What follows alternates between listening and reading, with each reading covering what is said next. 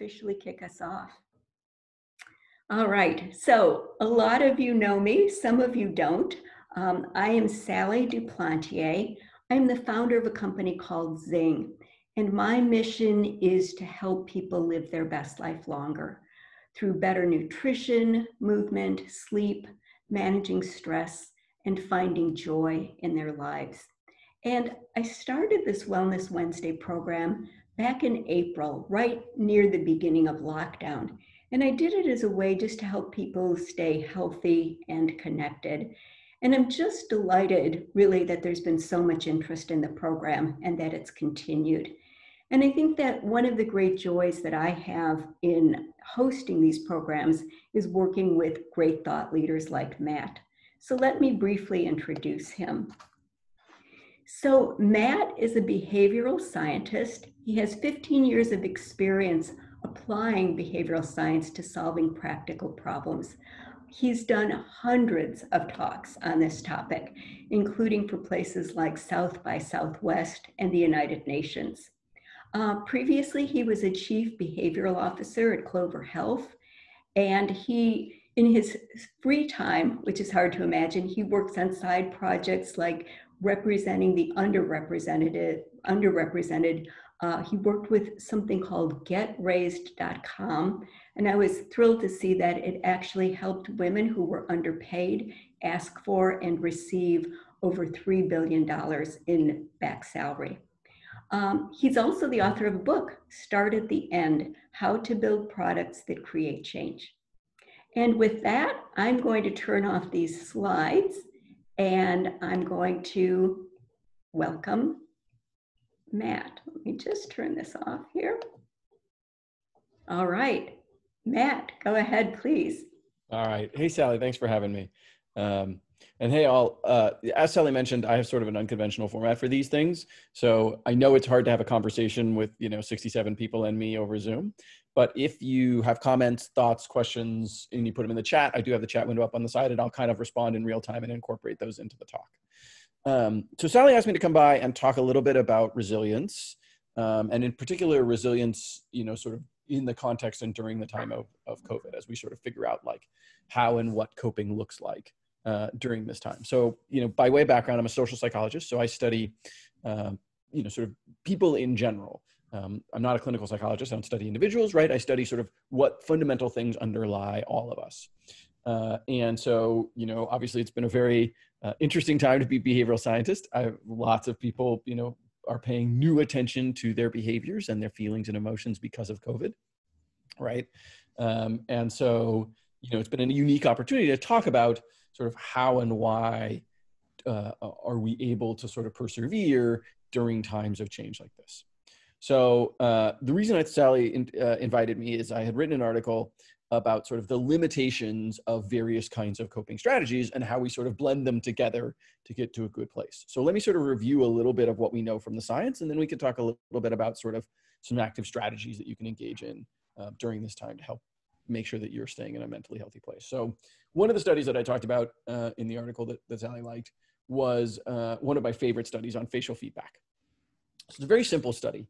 The basic idea is that we have you reading cartoons and then rating how funny you think those cartoons are. But you're in two different conditions. So some of the people are asked to hold a pen, and I didn't have a pen right near me, so I'm going to use my remote, are asked to hold a pen with their lips, right? Now, if you can imagine holding a pen with your lips while you do this task, and it had a cover story for why, you can like this. The other half were asked to do it with their teeth, like this, and hold it like this, right? Now, one of the interesting things that happens when you hold a pen that way is when you hold it with your lips, it naturally pulls your muscles down into a frown, right? Title of the article and where was it published, please? I will happily follow up with the citation later on, Debbie, if you remind me. That's a little hard to do in the middle of a talk, but it pulls your facial muscles down into a frown, right?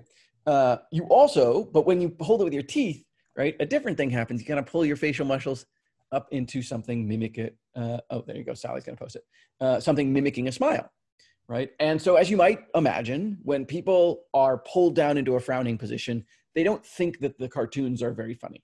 right? But when they're pulled up into a smiling position, right, they actually rate the cartoons dramatically funnier. Now, why this matters in a time of COVID is the fundamental point is that the way that we act influences our emotions. We often have sort of a reverse paradigm for this. We think of sort of like, I have an emotional reaction and that drives action, which is true, but it's reciprocal. It's a two-way street, right? So my behaviors also drive my emotions, right? This is what makes depression so pernicious, right? Depression robs you of your animus, your energy to sort of like get out of bed in the morning. But then as you lay in bed in the morning, that makes you more depressed, right? Because laying in bed and doing nothing and feeling like you can't get up and start your day is in fact depressing on its own, right? And so there's this cyclical loop. And so one of the things that we can try and do is change our emotion, right? We can sit here and try and cognate, think about how we're feeling, talk about how we're feeling to other people, but that has, sort of limits to its efficacy. Another route to changing our emotional reactions, changing our mental state is actually to change our behaviors, right? Smiling more literally helps you to survive rough times, right? And so one of the lessons that we can draw these days is actually working on controlling our behaviors in such a way as to change our emotional reactions and our emotional sort of labile during this time. Quit waving your hand around. It's making me nervous. I can't do anything about that. I talk the way I talk. I'll try and keep them out of view over here. So that is, no one has ever asked that on a telecall. The first thing I want you to think about is sort of behavior can guide emotion, but there are limitations to that, right? It would be crazy foolhardy to say to you all, hey, during COVID, just grin and bear it, right? If you just smile your way through it, everything will be okay. That's obviously not true. Humans are social creatures. We're made to be around other people. We can't do that right now. Like, this goes against very core things that are inbuilt, we pass on through our DNA, literally, the ability to socialize with other people. It's one of the just defining characteristics of what makes us humans. We're pack animals, we're herd animals. And so, not being able to do that is incredibly important, right? Stop looking, instead listen as if it's, oh, there you go. Yeah, we're welcome to shut off my video. That's pretty easy. I like this. We're like live solving the problems of a stream right now.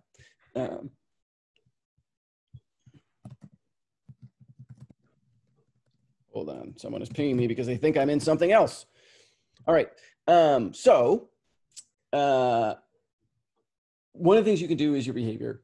That obviously has limitations. So I want to bring up another study, right, that is a more cognitively based. So a second study that I talked about, and I think the answer for COVID lives somewhere between these two studies, is one of the lovely torturous studies that we social psychologists tend to run.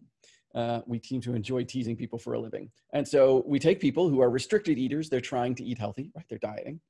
And we ask them to carry around chocolate all day long, right? And so you can think about that. This is sort of a rather annoying task for people who are trying not to eat a bunch of chocolate, and then you make them carry this chocolate around. It's hard, right? It's sort of emotionally racking for them. And so they're given one of three sets of instructions, right? So one group is told, and again, yes, I'll cite this at the end. One group is told nothing, right? They're just carry around the chocolate, try not to eat it. That's sort of like the end of their instructions. And then, the dependent measure is how much chocolate they actually eat, right? So there's a group that's told nothing. There's another group that is told essentially to suppress their urge for the chocolate, right? So when you start feeling, the urge to push the chocolate, actively push that down, right? Actively resist eating it, and try that as a strategy. And a third group is told, when you have the craving for chocolate, accept it, right? Recognize it, recognize that you have it, like allow yourself to feel those feelings, just don't act on them, right? This is sort of an acceptance and commitment based sort of intervention. And as you might imagine, no instructions turns out relatively badly. If you make people who are trying not to eat chocolate carry around chocolate and you give them no instructions, they tend to eat the chocolate, right? Because they are, sort of confronted by this urge at all moments, and it's highly available to them. What is interesting is that the other two conditions, what actually works is a hybrid between the two, right? They each have their unique moments where they work and don't work. So push it down, ignore those feelings, actually is not terrible advice some of the time, right? When you have lots of free cognitive resources, when you're feeling your best, you're well fed and well slept, et cetera, it's actually relatively easy to put aside some cravings or emotions. We do that regularly and routinely throughout our lives, right? Anytime we concentrate on a task. Your body at the moment, as you're listening to me talk, you're literally bombarded by all the other things you could be doing, right? Like there's a temptation to leave and go, watch a movie. There's a temptation to leave and go have lunch, right? There's a million other things you could be doing. And as a routine part of being human, you actually suppress those urges, right? You are able to attend to the fact that I'm talking. So suppression in and of itself is not a bad strategy. The problem is suppression tends to break in moments when we are not at our best, right? When we're stressed. For me, hunger is a big trigger, right? That inhibits my cognitive resources. Sleep, all of those kinds of, sort of stressors on our lives tend to degrade our ability to suppress things, right? And so it's in those moments that those acceptance-based therapies actually tend to work the best, right? These moments when we accept how we're feeling, we recognize it, we allow ourselves not to sort of, avoid or distract, but rather to sort of, fully recognize and experience that moment, but then commit to not practicing a behavior on top of it. I'm going to acknowledge my urge for this chocolate, but I'm not going to eat it, right? Because again, as we learned from the first study, behavior really matters. Ultimately, when we're talking about, sort of resilience during COVID, it is very hard to judge people's emotional state, right? We can self-report it, we can, sort of interrogate how we're feeling, but ultimately we are a collection of actions. And it is usually actions that we're trying to control. When people say, hey, I'm really trying to be healthy, what they mean is I'm trying to work out, or I'm trying to eat in a particular way, or sleep in a particular way, or do particular things, or not do particular things, right? Like smoking. There are a whole pattern of behaviors that people are constantly trying to address. And even though we label them as cognitive, we label them as emotional, right? It is the behaviors themselves that tend to matter. So I'll take a pause there. Do the two studies kind of make sense, right? So you have one study that is encouraging you to consider using your behaviors as a way to change your emotional states, whether that's smiling or any kind of other thing.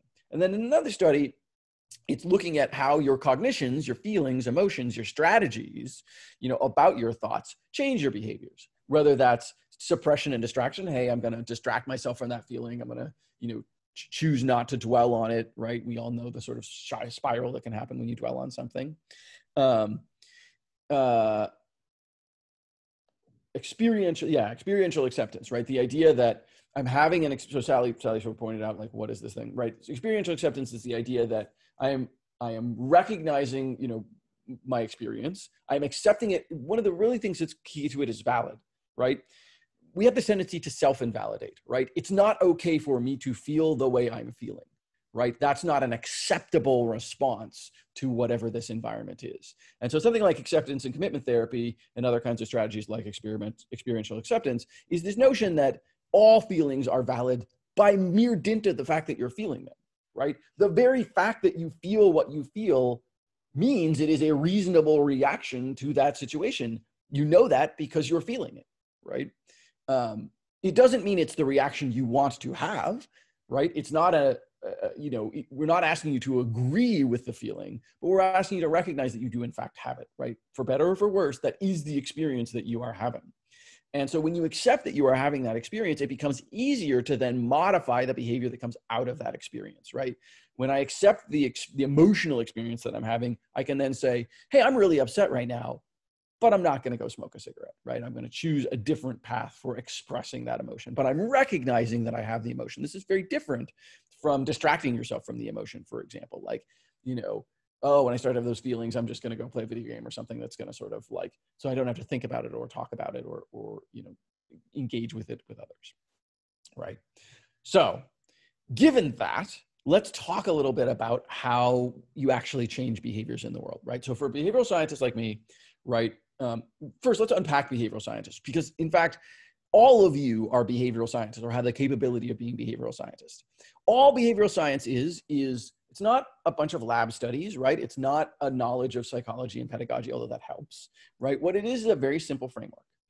Putting behavior at the center of what you build and do, and then using a science-based process to actually get that to occur, right? So one of my favorite examples, I was interviewing somebody for a job, and one of the canonical questions I tend to ask is, can you tell me about a time you changed yourself or someone else's behavior?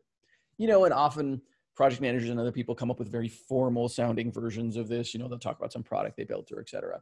But one of my favorite answers was from a young woman who said, well, I was really annoyed that my roommates never rinsed out their wine glasses, right? They would drink wine, they leave them on the table, the red wine dries at the bottom, and then, it's impossible to get your hand in there and you have to really scrub it out, and it's quite annoying, right? And so that bothered me. And then she talked about a series of strategies that she had engaged in to attempt to get her roommates to change their behavior, right? And so first, she put behavior right at the focus, right? She didn't say, I'm annoyed at my roommates because they're bad people, right? She said, there is this behavior that I want to change, right? It is agnostic of the people. It is agnostic about judgments about the people. It's just a thing I want them to do differently in the world. And this same tactic, by the way, applies to ourselves, right? When you put those Oreos on the top shelf instead of the bottom shelf, you're attempting to change your own behavior. You're saying, I know that when they're on the top shelf, it'll be harder for me to reach. And so I'm less likely to do that. We'll talk about that in a second. And so then there's that second word, science, right? And this is the key part of what that young woman did, right? It was about finding and testing interventions, right? Saying, well, I tried getting a bottle brush and I saw whether that or not that worked, right? I tried putting up a reminder sign and I saw how well that did or didn't work, right? It's testing more than one thing and then seeing, does it have the impact that I want? Right? In a formal context, we do this through measurement, but you can do it informally at home with yourself, right? You can, sort of very easily put a line on the sort of M&M jar and say, okay, well, how far did it go down this week, right? And look at what happens when you put it on the top shelf instead of the bottom shelf, right? So we are all capable of behavioral science. When we put behavior at the focus and we use a science-based process, the same thing you learned in 8th grade, right? To do so, then you become a behavioral scientist. You empower yourself to go do that work. And so how should we think about behavior? Well, for a social psychologist like me, we talk about competing pressures, right? So promoting pressures, reasons to do something, inhibiting pressures, reasons to not do something. Since I talked about M&Ms, actually, let's use my favorite canonical example. Why do we eat M&Ms? This is not a rhetorical question, by the way, like I expect to see some things appear in chat. Why do we eat M&Ms? Sally, you're also allowed to participate. Everyone's asleep on me. They are around. Great. They're fun to eat. So Sally, I'm going to go back to they are around. I want you to come back to they are around, right? Because I'll challenge that and say, well, this remote is around, but I ain't eating it, right? The mere availability does not tend to make me want to eat something, right? As Sharon said, they're fun to eat, right? They actually have something we call mouthfeel in the sort of food science world, right? They are small, they're crunchy, right? You actually literally like the sort of textural taste of something, right? Tofu is a really great example. It doesn't really have a taste, but it doesn't have great mouthfeel. It doesn't have crunch to it. It's kind of sort of, mushy. And people are actually reacting against that mouthfeel more than they are actually taste, although they may identify it as taste, right? So M&Ms have great mouthfeel. That's a promoting pressure. They taste great, right? Susan is 100% right. Pamela, you're like, it's absolutely about delicious. Right. And M&M's knows this. This is why they have over 30 flavors at this point. They just released jalapeno M&Ms, which we all know is foolhardy, right? The pinnacle to which an M&M aspires is a peanut butter M&M. The peanut butter M&M is the best possible future for M&Ms, and all the other flavors don't matter. So, they keep releasing flavors because they know taste is a powerful promoting pressure. Barbara's right? There's a rush that goes along with chocolate that we actually, release chemicals in our brain that responds to chocolate and sugar that make us feel good. There's also I'll sort of expand that to there's a hunger piece to that. Think about Snickers, right? You've never seen a Snickers campaign that said, Snickers, we taste better than M&Ms, right? They don't compete on taste, right? They're certainly not competing on appearance, right? Somebody said small and colorful. That's absolutely true, by the way. If I give Sally a bowl of just, sort of blue M&Ms, she will eat dramatically fewer than if I give her the whole mix, right? We are primarily attracted to the variety of colors, even though we all know they don't actually have different flavors, right? We can look around, I love the fact that all of us have a favorite M&M color, even though we're logical adults and know that they're not Skittles and know that there's no actual flavor associated with them. I still kind of like the chocolate looking ones better than the other ones. We are primarily attracted to those colors. And so you never hear Snickers say, well, we look better than M&Ms, right? If you've ever seen Caddyshack, obviously, like the floating pool example, right? A Snickers is not better looking than an M&M, right? But what Snickers does compete on is actually caloric content, right? Snickers, peanuts for power, Snickers, it satisfies. They leaned into the toy. I'm hangry. You aren't yourself if you haven't had a Snickers, right? They have that great, Betty White commercial, right, where a football player turns into Betty White until they have their Snickers, and then they sort of get better, right? Like, it is that notion of caloric content that they actually go off. So there's many promoting pressures. Brand is really important, right? All of those are other sort of things, right? But I will venture to guess that the majority of the 80 odd people that we have on this are not eating M&Ms right now. Why not? Right? There are these inhibiting pressures that push back. Why are we not eating M&Ms? Right? You just told me they're delicious and they're a guilty pleasure, right? Susan's right. They have some emotional context. They have brand associated with them. They're chocolate things. Amy, too much sugar, right? So health is a powerful inhibiting pressure, right? That we talk about those COVID-19 that people are gaining at home because they're around food all the time, right? Availability is a powerful pressure. So earlier, Sally said, they're around. I won't eat something just because it's around. I'm not going to eat this remote just because it's around. What around means is it's the removal of an inhibiting pressure. Given that it's delicious, given that it's colorful, given that it's chocolate, availability is very powerful. We know, for example, in a study that, if I put a small bowl of candy on your desk, you will consume dramatically more candy than if it's as little as 10 feet away across the room, right? If I put it on, sort of a shelf across the room, you're just not as likely to sort of aimlessly go for it. Now, keep in mind, the candy hasn't changed. It is exactly as colorful, exactly as delicious as it always was, right? It's merely that I've added inhibiting pressures to make it harder to do, right? And so if we think about behavior change, what we're thinking about is we never actually change behavior itself. We change the pressures that create behavior. We make something more delicious or move it farther away, right, in order to manipulate our own reactions to those things in our environment, right? As Stuart sort of pointed out, right, like, what is the M&M's slogan? Melts in your, not in your, right? That is an inhibiting pressure statement, right? There are lots of things that, don't melt in my hand, right? But what made M&Ms distinctive among chocolate, this is actually the story of the founding of M&Ms, by the way. M&Ms actually came from the founder of M&Ms saw, what is the British version called? This is what happens. This is why I don't give talks in the morning. Whatever the British version of it. Smarties. There we go. So Smarties, right, are British M&Ms, right? They're little chocolate candies. They actually predated M&Ms. And so the founder of Mars saw soldiers eating M&Ms during the Spanish Civil War, or eating Smarties during the Spanish Civil War. He said, that's an interesting wartime food. And so during World War, chocolate was rationed. M&Ms were actually not sold to the consumer public. They were sold to the military as part of MREs, right? They were the dessert in meals ready to eat, because chocolate and all these other things that more readily melted, et cetera, weren't shelf stable, right? We didn't have air conditioning at the time, right? So M&Ms literally exist because of inhibiting pressures. They're not the most delicious thing in the world, but they do not melt. And that has unique characteristics in the world, right? So they're not around. Barbara says she doesn't have any. There's too much sugar. There's a caloric thing, right? There's all sorts of inhibiting pressures that, no one's mentioned it, but they cost money, right? They're not free, right? And we may, living in somewhat privileged Western society, we may not think of the cost of M&Ms as high, right? But, think about Charlie and the Chocolate Factory, right? He gets one chocolate bar a year, right? Millions and millions of people around the world live on less than $1 a day, right? So the cost of M&Ms is actually, a primary inhibiting pressure in many contexts, right? And there are even things that are on the bottom, on this promoting pressure side, that become inhibiting pressures in other contexts. This contextual piece matters, right? Cost may matter more for someone who's out of work than for someone who's not, right? Brand is another great example, right? There are moments the M&M brand is totally appropriate, right? They're fun, they're childlike, right? They're associated with kids and outdoors and, going to the ballpark and, other kinds of things that are sort of fun related.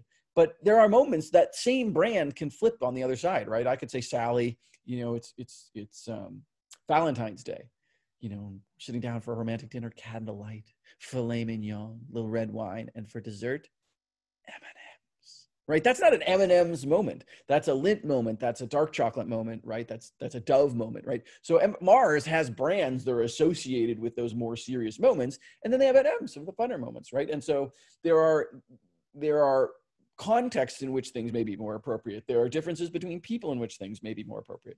So what does this all have to do with COVID? If we think about COVID resilience as being about behaviors, about a pattern of behaviors that we want to have or not have, right?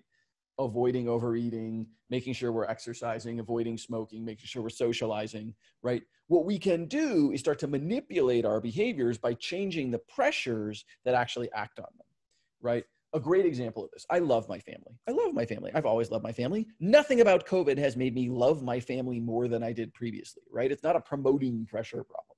But I now play Pinnacle with my parents and my brother every Tuesday night, right? Because of COVID. There was that additional desire to have bonding, right? So there's that additional promoting pressure. But then in order to make it easy, right? In order to stick to that new habit, it's all about removing inhibiting pressure. It's on my calendar. It has a reoccurring Zoom invite. My brother found a place online that was relatively easy to play. You can imagine a world where that wasn't true, right? Like imagine if we tried to point our webcams down and played with physical cards, right? We probably would drop that fairly fast, no matter how much I love my family, no matter how much additional bonding I want, right? If those inhibiting pressures are too high, then the new behavior won't stick, right? So when you think about a behavior that you'd like to change as part of your sort of COVID resilience plan, I think you need to think about consciously and explicitly, right? All right, what promoting pressures can I use, right? How can I make this, something that is more likely to occur? And what inhibiting pressures can I remove, right? Or vice versa. There may be behaviors that you want to eliminate as part of this, right? Not having candy around may be a wise thing during COVID if you're trying to eliminate, your sort of candy eating behavior. And underlying this is actually a sort of key unstated assumption, which is that you are conscious and cognitive about the behaviors that you want to change. This is not always true, right? We don't often think about the behaviors. We think about the negative downstream effect of our behaviors, but we don't often think about the behaviors that we want to structurally replace or remove or create, right? It's very rare that we sit down and consciously articulate, hey, I want to make sure that I blank all of the time, or I want to do it twice a week or whatever it is. Making sure that you're conscious and articulate about the behaviors that you're wanting to create as part of your COVID resilience is really key, right?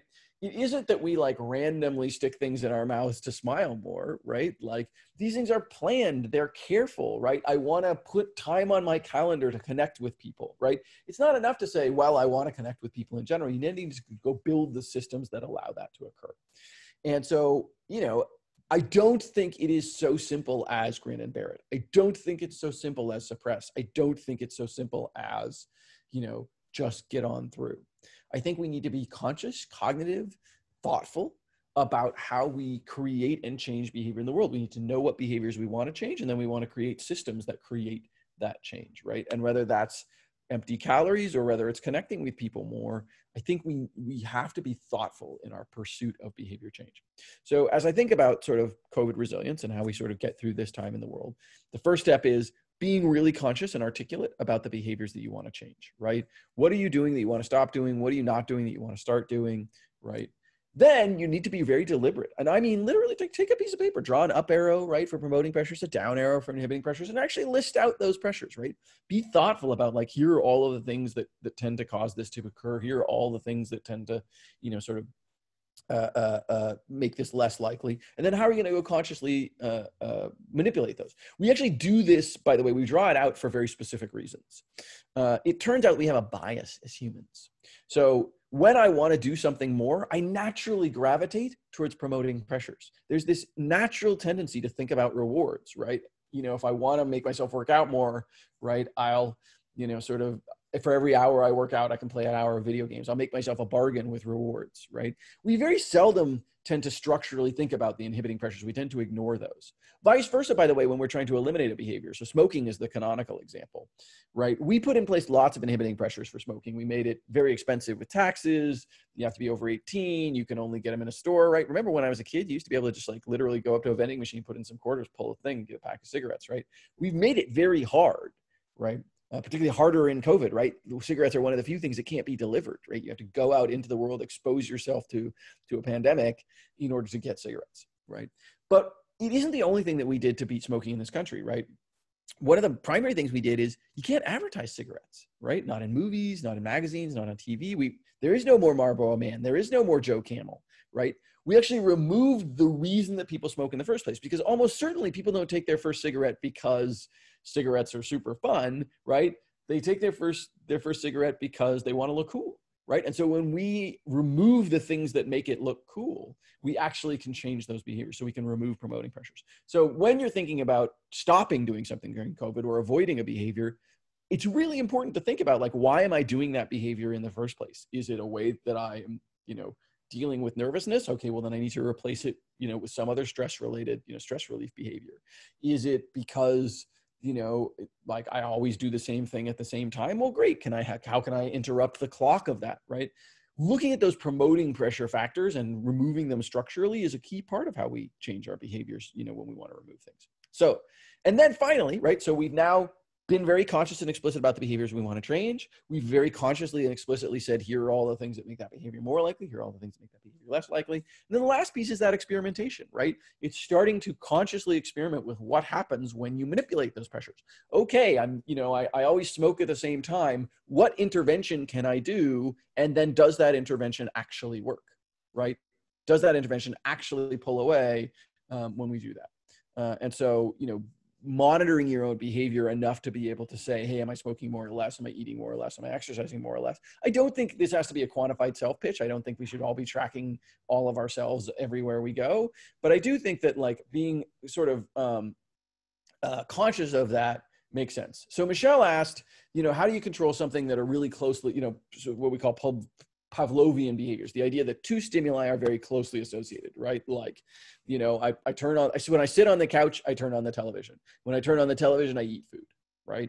Well, there's a variety of ways that you can actually go interrupt those. A lot of it is about changing the cycle of that particular behavior, the routine or habit of that particular behavior, right? Even moving your TV, moving your couch, right? Changing when you watch something, right? So they can be time-related behaviors. I'm going to do it right after I just ate a meal, so I'm not as hungry, right? I'm going to change the where and the how and the when and the why of doing it is the best way to interrupt sort of what we think of as conditioned behavior. When you say Pavlovian behavior, we say conditioned behavior, right? The idea that, some stimulus then leads to something. We need to interrupt that.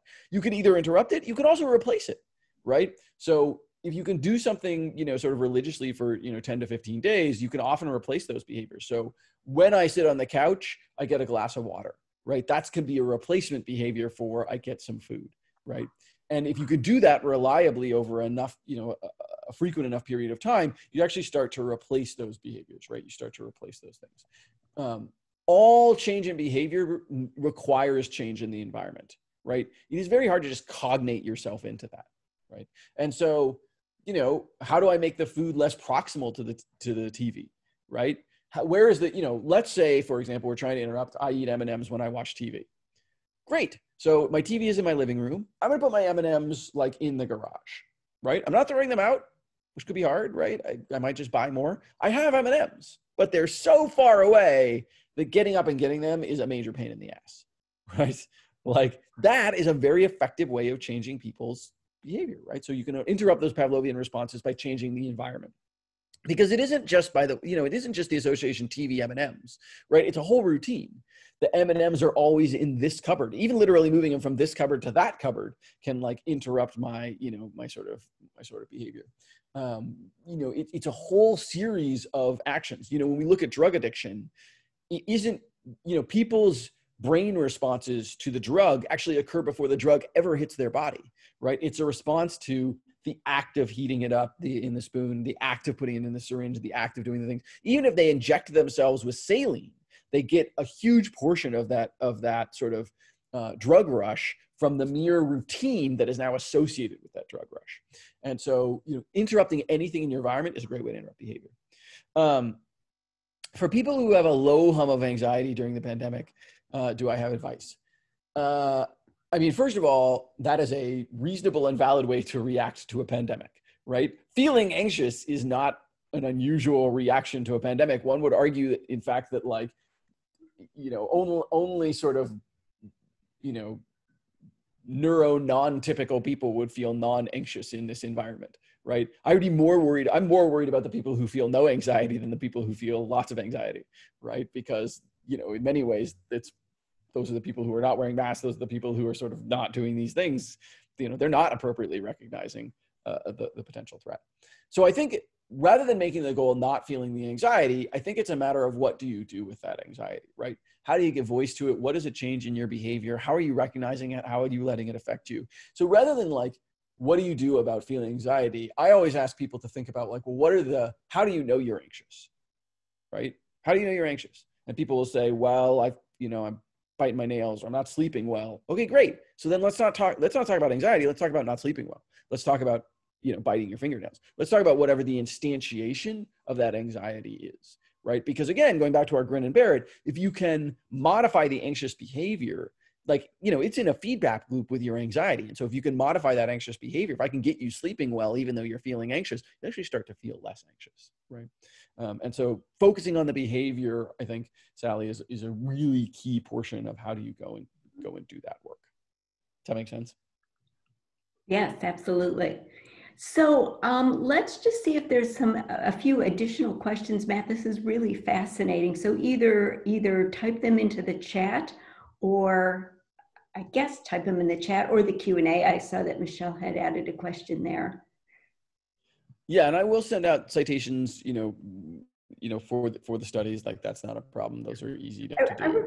I recall, Matt, in the article that you wrote, when Grin and bear it is not the right answer, you said that there was really kind of a hybrid approach around experiential acceptance and then sometimes putting on a smile. Maybe you could just kind of summarize what you think the key advice might be based on the research in that article.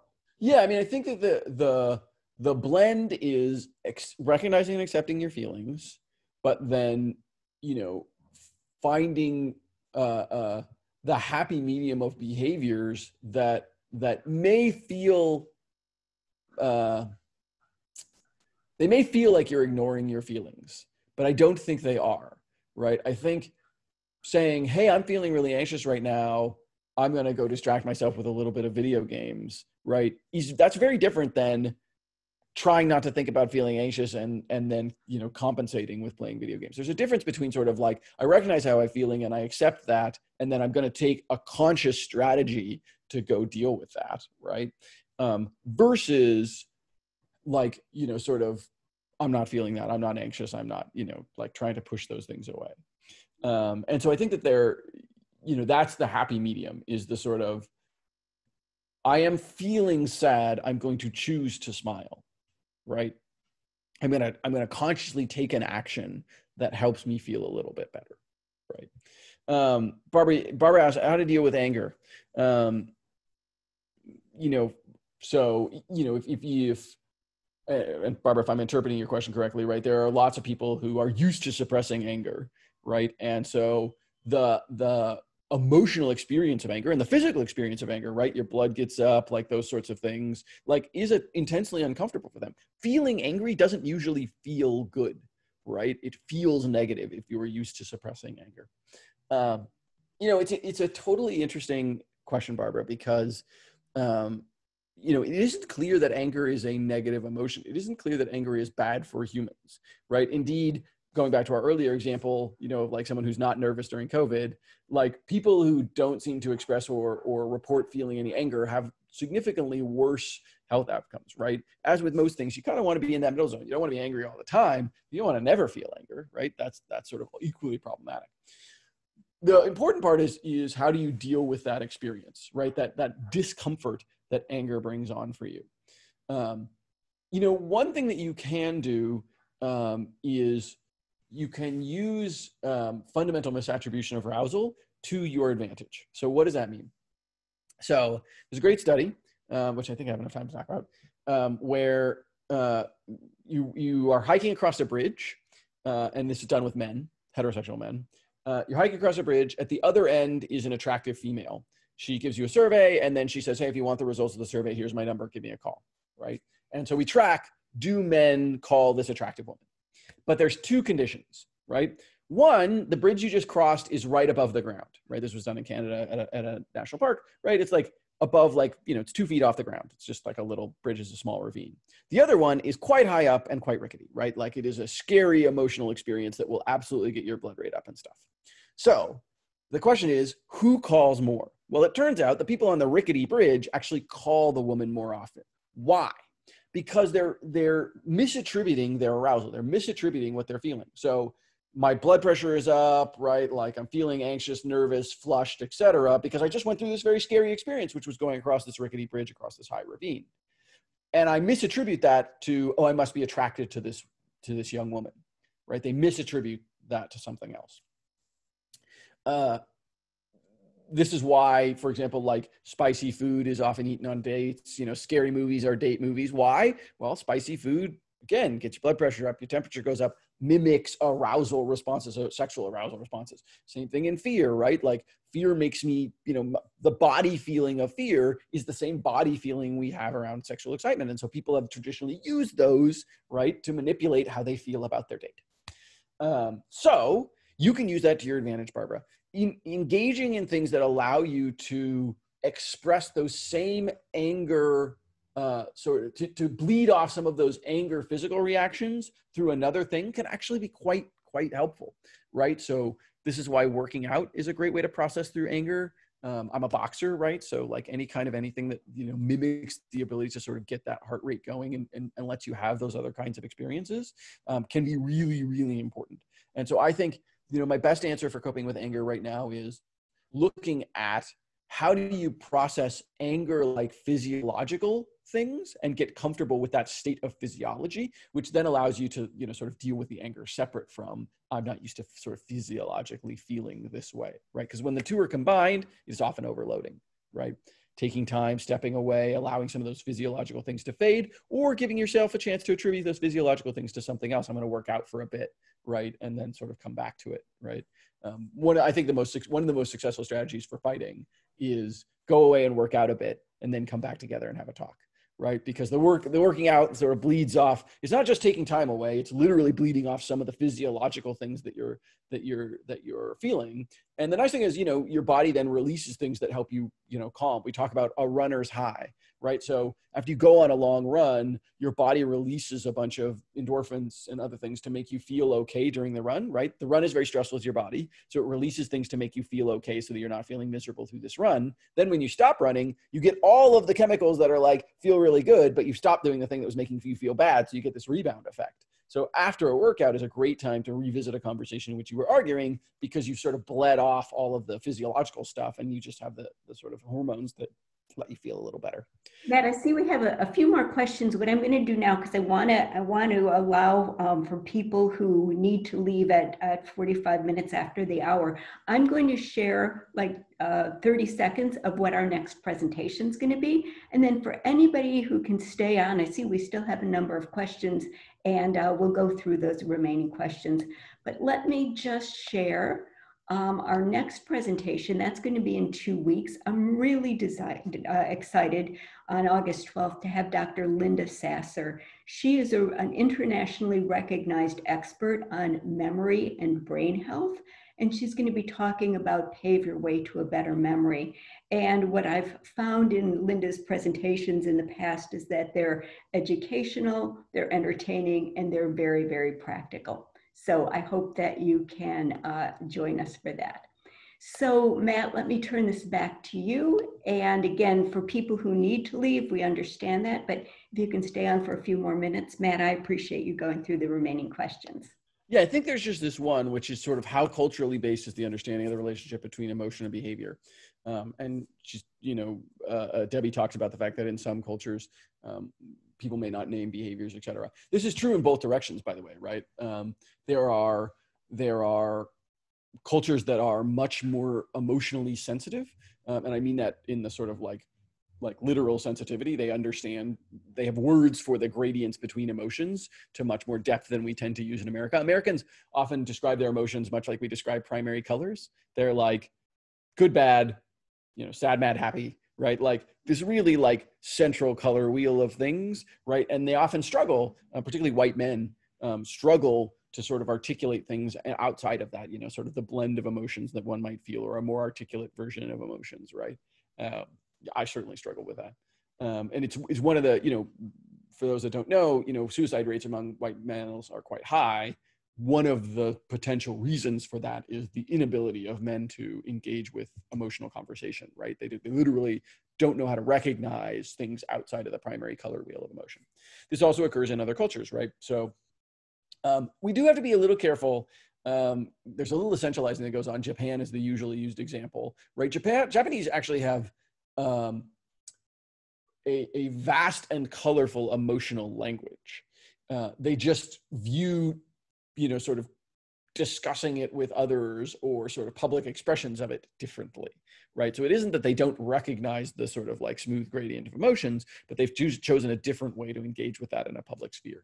But yes, I mean, our understanding of emotions is very culturally bound. It's a little bit hard because our access to people's emotions is defined somewhat by language, right? So if a language doesn't have some of the same emotional, the tonal language that we use to describe emotions, it's hard to know whether they, is Matt just not actually experiencing that emotion, or is he unable to describe that emotion, right, in a way that we are able to sort of come across. Brain imaging around emotions is very sort of primitive. So it's a difficult question. The focus that I would focus on, from sort of a personal growth perspective is you're trying to get people to be more conversant in emotions, right? So able to recognize the nuance and shades or the conflicting emotions that they may be feeling at the same time, and then to practice using those with other people. But you want to meet people where they are, right? If a white guy, in your life says, I feel mad, you don't want to invalidate that he's experiencing that, right? You want to guide him through a conversation that's helping him to nuance that, right? I also think when you talk about sort of like our understanding of emotion and behavior, pattern sentences, like structure, right? Remember our promoting and inhibiting pressures, right?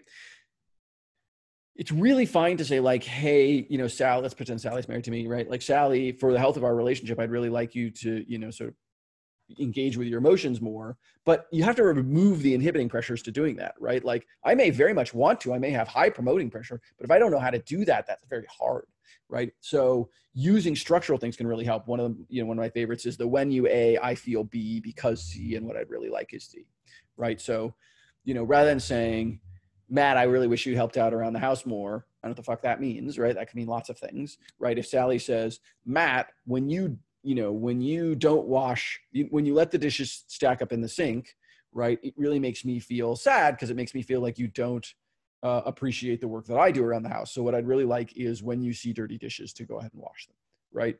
You've identified the behavior that's triggering for you. You have explained your emotional reaction and then the cause of that emotional reaction, right? You've nuanced it. And then you've said, okay, here's the behavior that I'd like instead, right?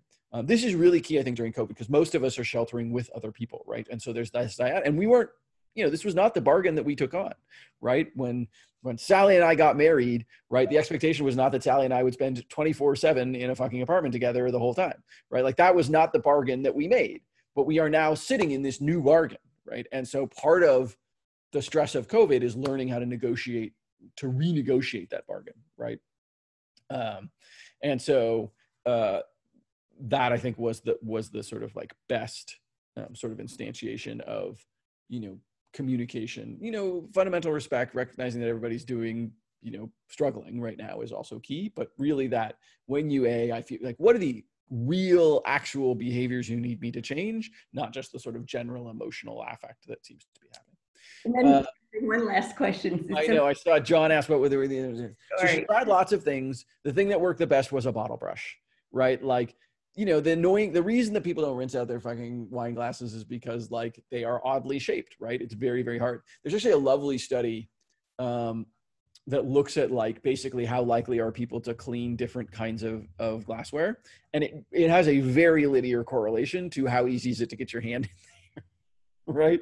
And so like, I am always very careful about when I buy glasses to make sure that I get glasses that like I can get my hand all the way down to the bottom, right? Because that's like the dominant factor in whether I'm actually going to wash that glass or not, right? Like, you just look at something and you're like, ugh, I can't be pissed right now. And so when you just like a $2 bottle brush, right, like made all the difference for this room house full of people.